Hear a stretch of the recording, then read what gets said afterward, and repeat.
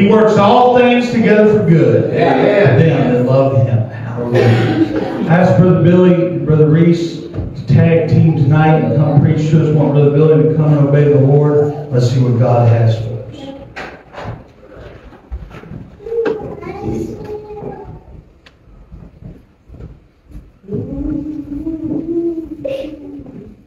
Well, I thank the Lord for all He's done for me.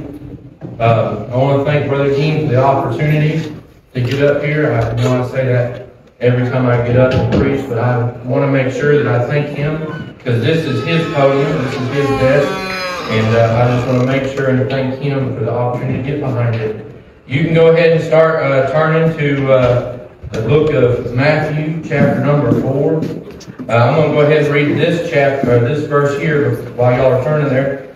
It says, "There hath no temptation taken you but such as is common to man, but God is faithful, who will not suffer you to be tempted above that ye are able, but will with the temptation also make a way to escape, that ye may be able to bear it."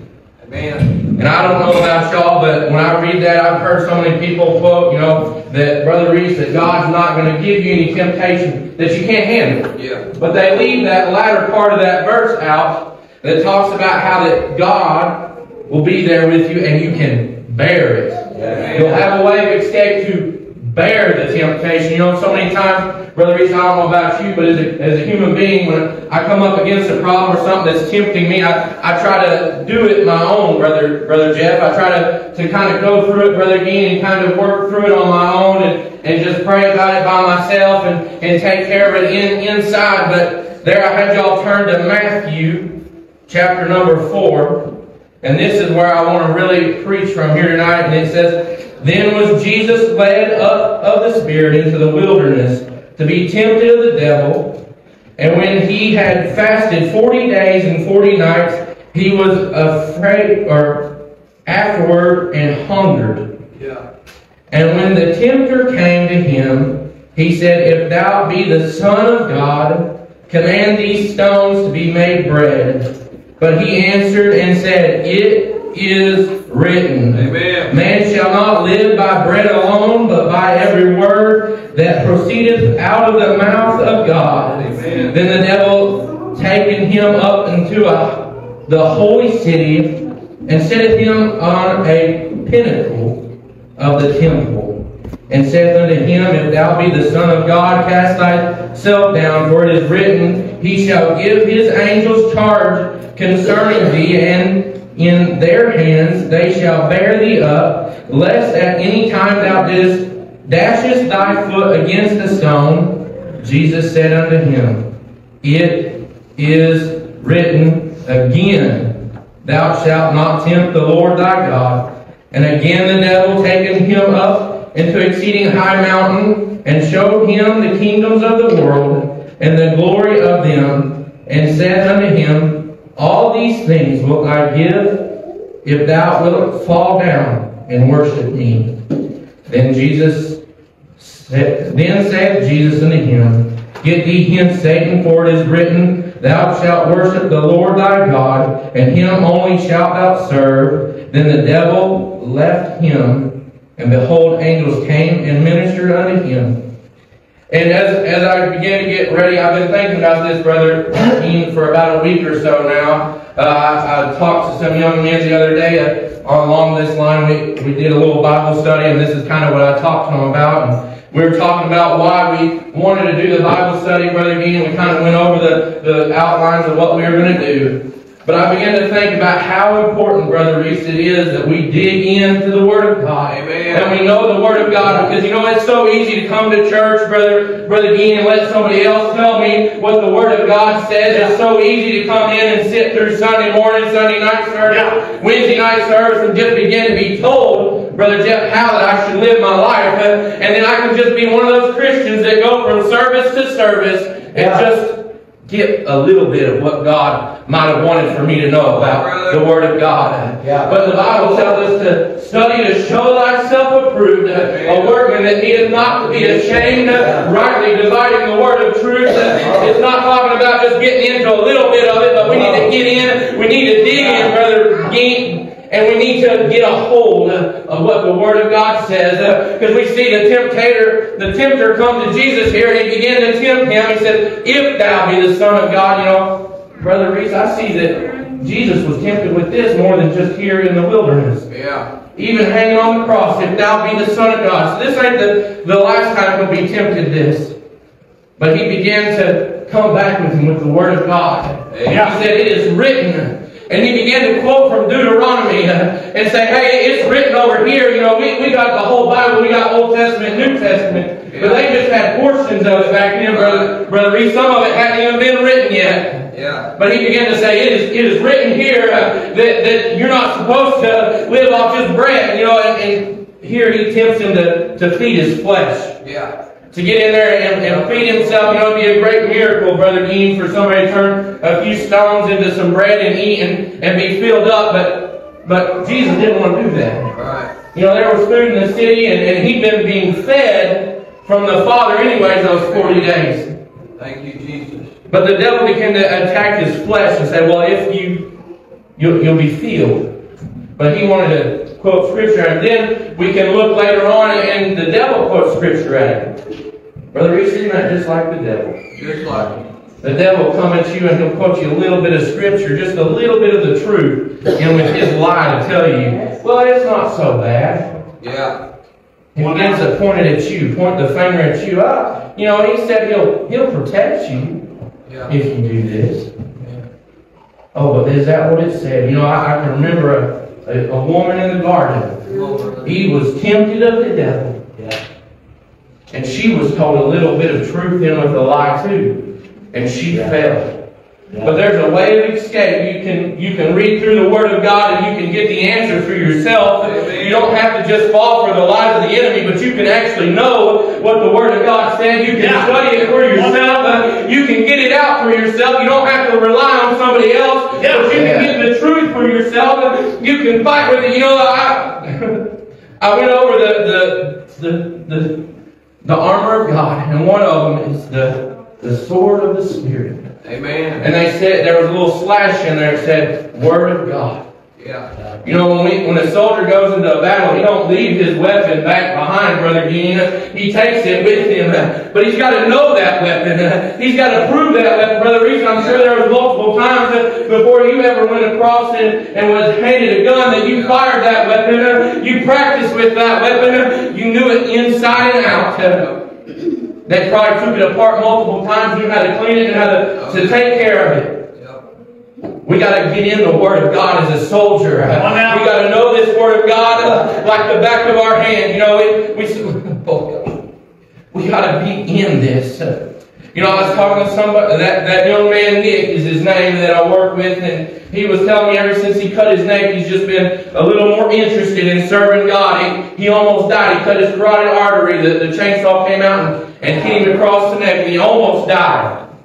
But we began to talk about how that, you know, before he was just Christian by name, and he's told people he was a Christian. But how many times are we church members, just Christians by name? We show up, Brother Gein, to the house of God, and then we go through the motions. But we don't get in our Bible. We don't get closer to God. We don't draw closer to God. Oh, but we're Christians. Come on now. We're the three services a week Christian. We just show up to be faithful to the house of God. Yeah. Because that's what we were taught. Oh, but there's much more than just showing up to church. Amen. We got to know the Word so we can fight off the tempter. So we don't just sit there, because Jesus fought him with the Word of God. And if Jesus needed the Word of God to fight off the devil, Sister Danette, I think I probably need it just as much, if not more. Because I know I can't stand on my own 2 feet when it comes to the devil. If I begin to argue with him, he knows a lot more than I do. He's been here since the beginning, Brother Jeff. He's been working on this earth. He knows how to tempt. He knows how to work on people. But I don't know how he thinks, but he knows how I think. He's already been here so long. He knows how to tempt us and get us, Brother Reece. Amen. He knows how to get in our thoughts. He knows how to get in our jobs. He knows how to use other people around us to tempt us and tell us that we're not doing right, or this isn't right, or that isn't right, or they can get in our head. Yeah. Oh, but if we know the Word, if we know what it says, and we're doing our best to live what it says, oh, we can fight back with this sword. We can fight back with our weapon, because the war's not between me and Brother Dean. It's not between me and Brother Reece, but it's between the spiritual realm, between the enemy of this world, not the people in it, but the enemy that works it, Brother Jeff. Yeah. And between that and the Lord, I'm just here to go along with it. I want to be a good soldier that is faithful to know my weapon, to be able to fight against the enemy, Brother King, because I have fallen a lot. I talked to somebody the other day, and they asked me why I try to fight everything that comes my way with the Bible and give them a Bible verse for everything when we come up to a tough situation. And I said, because so many years, Brother Jeff, I lived the way I wanted to. I was a sinner lost, and I was serving the enemy. And I didn't need to know the Bible, Brother Jeff. I was serving Him and doing my whole heart for that. For the reason I want to be just as wholehearted about knowing my Word of God and knowing how to fight this fight and know how to stand up against the wild ends of the devil, because I know that it's me and God in this fight. Yeah, amen. But I've got to know the Word so it don't get twisted. Brother Reece, if you'll start making your way over here, we got to know that we know that we know. Amen. Because if we don't, the devil get in our mind, begin to twist it. The Bible talks about men twisting the Scriptures to their own demise. If we don't know what it really says, and we don't trust in the Lord, it'll cause us to fall. Amen. Amen. Why don't somebody worship the Lord? Amen. Praise the Lord. Well, what Brother Billy was talking about was a weapon, and I want to talk to you about secret weapon number 1. Amen. You see, when Jesus was out there and He was in the wilderness, it looked like the devil had Him backed into a corner. It looked like the devil had Him bound. It looked like the devil had Him at the brink of just falling over and giving up. Amen. Yeah. But Jesus was nowhere near it. Amen. Because one of the curious things about that story is before Jesus went off into the wilderness for 40 days and 40 nights, He was down at the Jordan River and He said, I'm going to be baptized. Amen. That's right. And when He was baptized, He come up out of the water. And you can see a perfect picture of the Trinity. And the Bible says that the Holy Ghost descended from heaven as a dove, and it landed right on Jesus Christ. Amen. The weapon of our warfare are not carnal. Amen. We've got the Word of God, but not only that, we've got the Holy Ghost living inside of us. The Holy Ghost is secret weapon number 1. Praise the Lord. He said in Luke 4:18-19, the Spirit of the Lord is upon me. He wasn't saying that figuratively. He was saying that literally. The Spirit of the Lord is upon me because He has anointed me to preach the gospel to the poor. He has sent me to heal up the brokenhearted, to preach deliverance to the captives and recovering of sight to the blind, to set at liberty,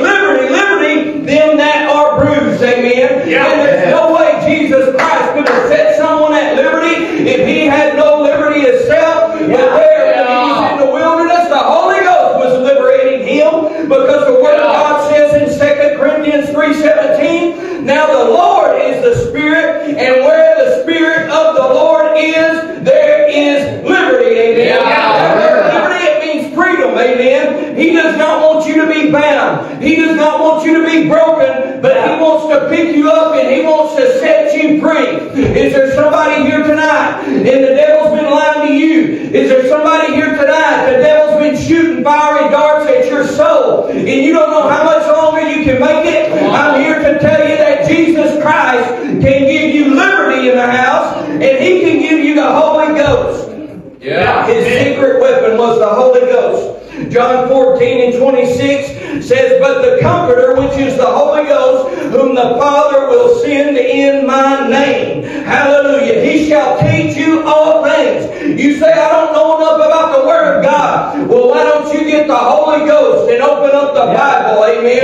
Because He's your secret weapon to learning the Word of God. The Bible says He shall teach you all things and bring all things to your remembrance whatsoever I have said unto you. You say, well, Brother Reece, I don't know which way to go. Well, He's your secret weapon for that too, because He can give you guidance. John 16:13 says, howbeit when He, the Spirit of truth, is come, He will guide you into all truth. For He shall not speak of Himself, but whatsoever He shall hear, He shall speak, and He shall show you things to come. What about that time when you feel like you need help, when you feel like you need comfort, but there's nobody to talk to, and there's nobody that understands? The Holy Ghost is your secret weapon. For the Word of God says in John 14:16 and 17, I will pray the Father, and He shall give you another comforter. That word comforter is capitalized. That means it's talking about a specific person, and it is talking about the Holy Ghost. Amen. He may abide with you forever, even the Spirit of truth, whom the world cannot receive, because it seeth Him not, nor knoweth Him, but ye know Him, for He dwelleth in you and shall be in you. Amen. Somebody needs to pull out their secret weapon. You don't have to look for it. You don't have to find it. The Bible says it's already in you. Come on down. You say, well, Brother Reece, I feel like I'm powerless. Acts 1:8, Jesus said, but ye shall receive power. After that, the Holy Ghost is come upon you, and you shall be witnesses unto me both in Jerusalem, in all Judea, and in Samaria, and unto the uttermost parts of the world. We're far away from those places, so we're in the uttermost parts of the world, so we need to be witnesses, and we need more power than we've ever needed before. Amen. Right. Not only that, convicting. Most people look at this verse here and say, well, why do I need the secret power of convicting so I can talk to sinners? I see church people that need to be convicted of things just as much as sinners do. The Bible says in John 16:8, and when He is come, He shall reprove the world of sin and of righteousness and of judgment. Amen. Maybe you need to let the Holy Ghost come into your life and convict you of some things. Maybe you've gotten off the path a little bit, and you need to pull out the secret weapon and just use it on yourself and say, Lord, is there anything that I need to put away out of my life? And not only that, He's the liberator. If you feel like you're bound in your spirit or bound in your mind, or if you feel like you're bound right here in this church service and you can't get a breakthrough, you can't worship God, you can't feel God, and you can't hear from God, He said, now the Lord is the Spirit, and where the Spirit of the Lord is, there is liberty. How many people believe that the Lord is here tonight? How many people believe that the Lord is here tonight?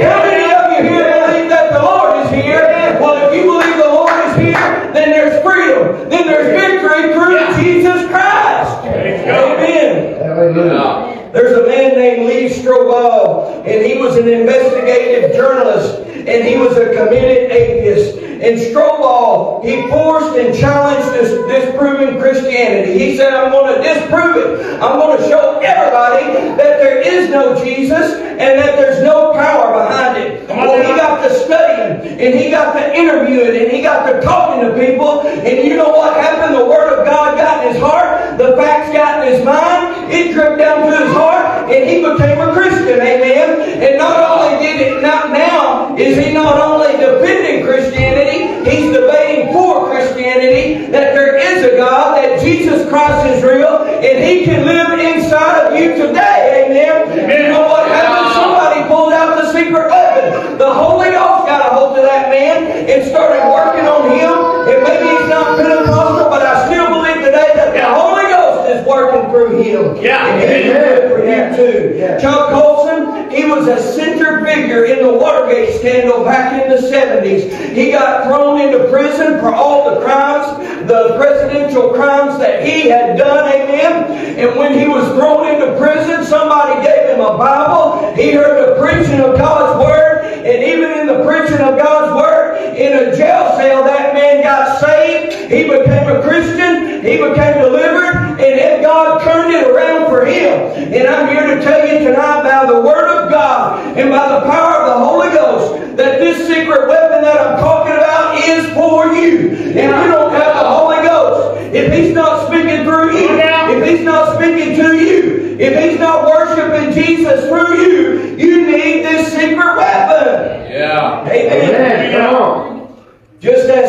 Satan came to Jesus Christ. I wonder if Satan's been coming to somebody here tonight. Yeah. Sister Leah, could you come on to the piano? I'm just about finished. Satan has been coming to somebody tonight. Because when I see some folks, it just seems like something's missing. It seems like God wants to do so much more in your life. But I wonder to myself, what's the holdup? And I look at my life sometimes and I wonder, what's the holdup? What is God wanting to do? I wonder if Satan has been causing fear and causing doubt and unbelief that's in your life, and you're worried about tomorrow. And I know it's easy for me to say, because most of the time in my life, it's wonderful, amen? There's a lot of times I don't face as many situations and hardships as some people do. But I'm here to tell you tonight that if I face the same hardships as you face, I would go to the same God that you can go to tonight, and He would move for me just like He'll move for you here tonight, amen? You've got to get the Word of God. You've got to get the Holy Ghost inside of you. I'm here to tell you tonight that the Holy Ghost wants to work for somebody in the house tonight. That He wants to work a miracle in your life tonight. Why don't we all stand in the house of God? The Holy Ghost, He can wake you up. The devil, he's like a person that's coming up to the church and grabbing a little bassinet and rocking it back and forth, back and forth, back and forth. And there's many times, even myself, I find myself falling asleep. I'm getting caught up into the things of this world. But one person that can wake you up is the Holy Ghost. Amen. I wonder if somebody would pray at this altar tonight and say, Holy Ghost, I want you to wake me up. I wonder if there's somebody here tonight and the devil's been fighting you, the devil's been pushing you down, the devil's been tempting you, telling you to go the other way, that you reach deep down inside and pull out that secret weapon and pull out the Word of God with the other hand and say, there's no way that I'm going to lose, amen? Because there's no way that Jesus was going to lose. Greater is He that's in me than he that's of this world, amen? If you're here tonight and you need a word from the Lord, why don't you come down to this altar and say, Lord, I want you to speak to me. If you're here tonight and you need the baptism of the Holy Ghost, why don't you come down to this altar